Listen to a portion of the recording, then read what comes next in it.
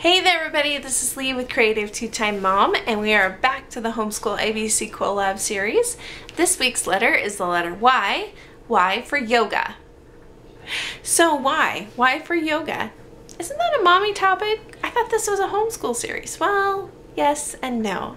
I don't know about you, but homeschooling can actually be pretty stressful for me. There are times, just like any other job outside of the home, where I have deadlines, I got things I gotta do, I got things pulling on my attention all the time. I've got things that I gotta do for the charter, I've got papers I gotta grade, lessons I gotta plan. And yes, I only have 3 kids, but I'm also teaching 3 different grade levels. And it can be stressful balancing it all.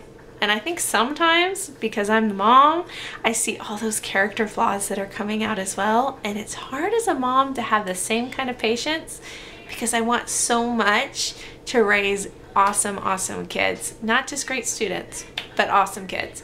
So it can be kind of stressful. So I think for everybody, you gotta find the ways that are gonna help you relax. For me, sometimes it's a cup of tea first thing in the morning, or it's 30 minutes of reading for bed. Or it's that once or twice yoga class because, I don't know about you mamas, but yoga totally puts me in this relaxation state.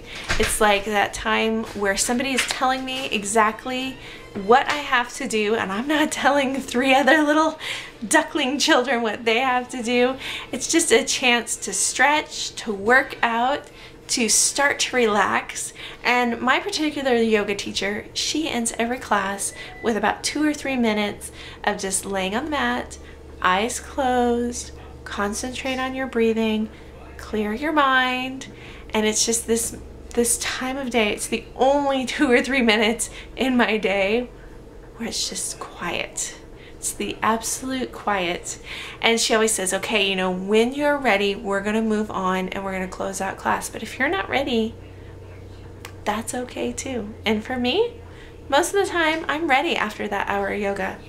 But because I'm friends with this teacher, there are those occasional weeks where I just lay there for another 2-3 minutes and I pull myself back together. That's my time to really de-stress and get ready to come back to my kids with a smile.